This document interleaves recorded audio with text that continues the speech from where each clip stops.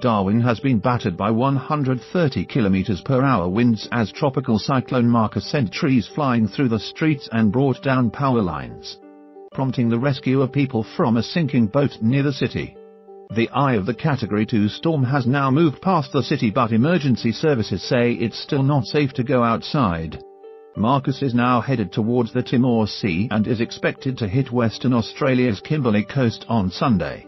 Bringing wind gusts of up to 150 km/h, the storm brought down hundreds of power lines and trees and damaged property across Darwin and also affected the city's drinking supply.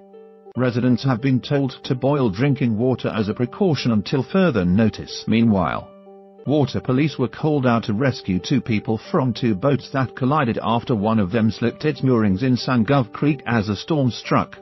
Officers rescued an elderly couple from one of the boats and two people from the other vessel, which was taking on water. However, a third person refused to leave. Residents have been told to stay inside and emergency services are only responsible for critical incidents until the Category 2 storm passes. However, some residents did not seem fazed by the cyclone and decided to enjoy a beer in a swimming pool for a friend's birthday.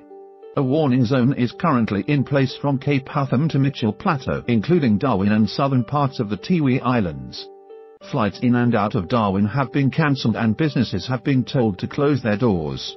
Though some had opened early on Saturday to let customers purchase supplies, Northern Territory locals shared the trail of destruction left by Tropical Cyclone Marcus, which include roofs being ripped off and sheds being blown upside down.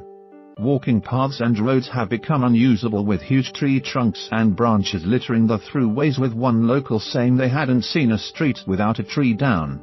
Street signs were torn from the ground while an iconic McDonald's sign was also destroyed. Marcus' presence was felt with entire root systems of decade-old trees were pulled out of roundabout centers and fans were left bent.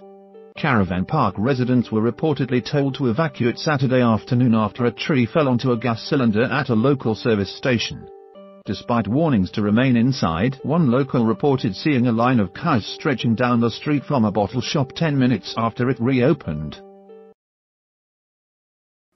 Where the freaks at?